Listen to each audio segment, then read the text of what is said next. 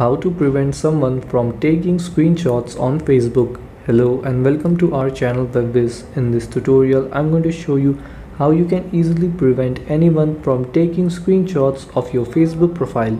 So please watch till the end to properly understand the tutorial. So first open up your Facebook app, and then once you're on your Facebook app you have to tap on your profile picture or the three lines here.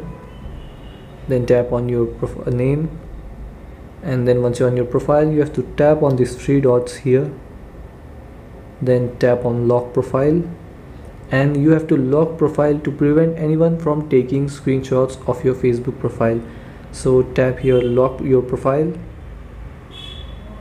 and then wait for a few seconds, and here it says you're locked your profile.